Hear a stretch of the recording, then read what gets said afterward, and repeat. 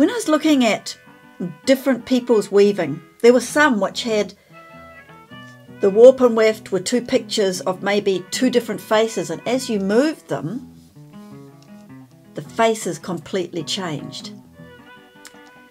It was quite difficult for me to think of how you do it, so I did a much simpler one using a completely red and a completely blue and changing it.